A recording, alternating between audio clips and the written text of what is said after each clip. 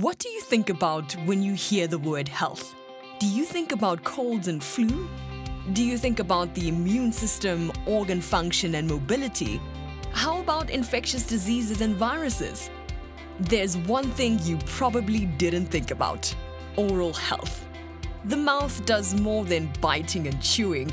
It's not just an opening where food goes in to get crushed and swallowed. It speaks, it smiles, it sings, it whistles, it shows tension or sadness or excitement. It wears lipstick, and if you're lucky, it kisses. Then why do we forget about oral health?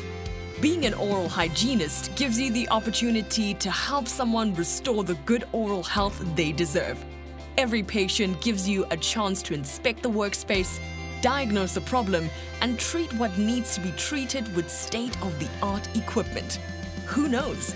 Maybe you are the reason they get lucky on that kiss. Studying oral health at UWC, with the largest dentistry faculty on the African continent, brings you the opportunity to receive training in 2 different hospitals, exposing you to a diverse range of patients, after which employment options are vast. Enroll for a bachelor's in oral health at UWC and get oral health back on everyone's lips.